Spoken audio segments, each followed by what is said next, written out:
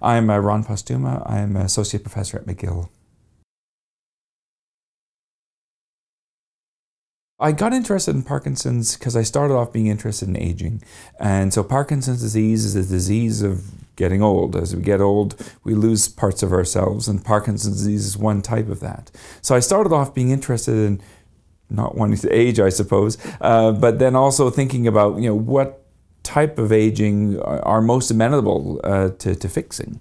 I was interested initially in Alzheimer's, but I also really liked dealing with Parkinson's patients. And so because I was a clinical researcher, I was going to do both seeing patients and doing the research in the same condition.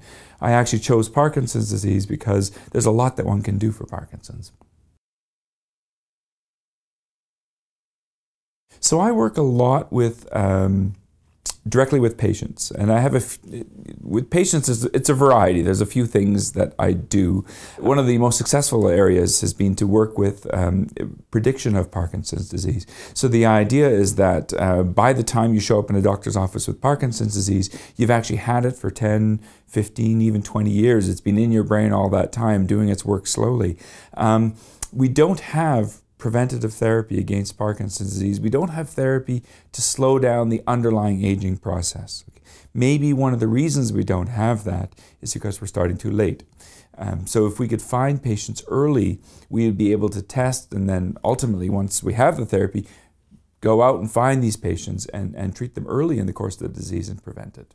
My other interest is finding quick, practical solutions for problems that we think are tractable. So many people work on tremor and slowness, but there's less work in general on all the non-motor aspects of Parkinson's. So sleep problems and blood pressure problems and mood problems and the like. And there's actually quite a long list of these. And so I like to sort of pick off one at a time, think of a thing that I think would work, test it to see if it does, and then if it does, that's another thing in the arsenal against Parkinson's.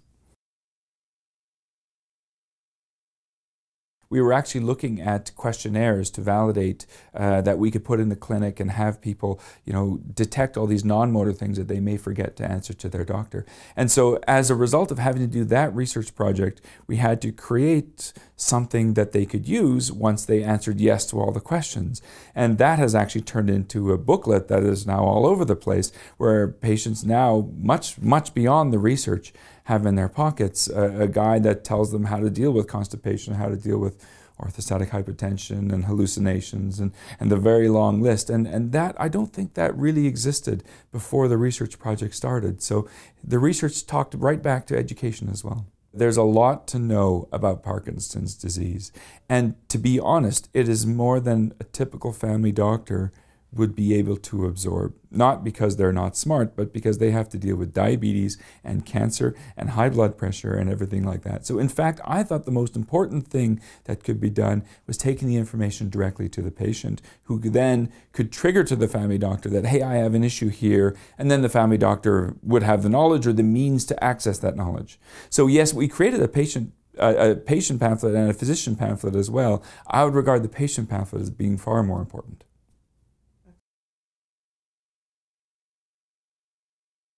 So I started off as a clinician wanting to explore Parkinson's research, and my first funding was from Parkinson Canada. I initially had funding to do my clinical training in Parkinson's disease, and later on I got my first grant was from the Parkinson Canada, working actually on caffeine and Parkinson's disease, which ended up being a much bigger study than it started off being. And so that's, I think, one important role, getting people started who aren't ready for the $1 million grants, who aren't yet proven, to be able to handle those grants, getting them started, getting them published, establishing junior researchers. I think that's a big role that Parkinson Canada does. Everyone thinks Parkinson's is tremor, okay? It's not. Most tremors are not Parkinson's disease. In fact, the large majority are not. Parkinson's is a big disease. It has a lot of things associated with it. And so with my patients, I'm always very careful to go through a lot of things that they may not be aware of that are part of Parkinson's disease, because if we're not aware of them, then we miss the opportunity to treat them. Parkinson's in general is on the cusp of big advances, I think. We may have major breakthroughs in the next few years. And so it's an exciting time to be in Parkinson's research. So there's real hope that something very significant will happen in the next few years. For me, the thing that keeps me going is the constant back and forth. So because I see patients and because I do research that's very clinically related, so everything I do in my research talks back to my clinic, and everything I do in my clinic talks directly back to my research. So there's this constant back and forth that I have, learning as I go in both ways. So what I learn in research, I apply quite quickly to my patients, but my patients also give ideas for new research because they mention something that maybe I hadn't thought of, or they notice a new symptom that I have, and after a while you start to pick out a pattern, and through that pattern you start to get an idea, and then you test that idea. So what really keeps me going is the constant interaction back and forth between my research and my patients. There's a lot of hope in Parkinson's disease. People may not realize it, but among all the diseases in neurology, it's probably among the most treatable. There's a lot we can do for a Parkinson patient. Now, it's an aging-related disease. The aging eventually does take over, but there's a long time in the middle when things can be a whole lot better. So that's the most important thing about Parkinson's, that you can really make it better. And that's why I really enjoy working in it. Parkinson Canada, it does two things really: advocacy, education, and the research as well. I think it plays a very important role. There are other funding agencies, but there aren't a lot of other smallish grant funding agencies, and I think that's an important role for the Parkinson's disease societies in general, to sort of look at things that, look at projects that may be left by the wayside, smaller things, smaller ideas, that can turn into big ones. Diversity is very important. We can't just cluster into one spot, because then it's groupthink. We need to have lots of feelers all over the place, and then we get a hit and we follow that up. That's how research works.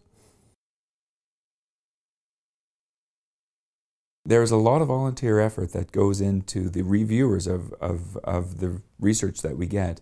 So the way it works essentially is that all around the country, people submit their research ideas, and a panel of people with expertise in basic science or clinical research or genetics or whatever it would be, all sit together in a room and essentially decide which of the ones are the ones that are most exciting, that have the most chance to lead to an important new advance in Parkinson's disease.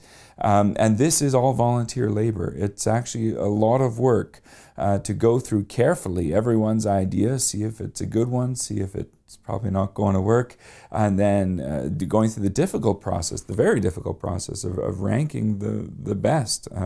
It's heartbreaking to see great ideas that just don't meet the cutoff. And if we can keep dropping our cutoff, in other words, have more and more projects funded, we're going to get a lot more diversity and more new ideas into the research community. What we need is enough money to fund the research of Parkinson's disease. It's simple as that. Nothing's free. And, we need to turn the lights on. We need to hire the people. We need to run the gene counters. We need to buy the reagents. We need to pay for the patient's parking when they come in to see us. All of these things are essential. We can't do research without them. And so we need funds, we need support in order to do our job. You play an important role. You're part of something bigger than just us, you and me. You're part of a bigger process. One of the biggest things that our society is doing is reducing the burden of disease. And it's an exciting thing to be part of. Keep joining. Thank you for being part of it.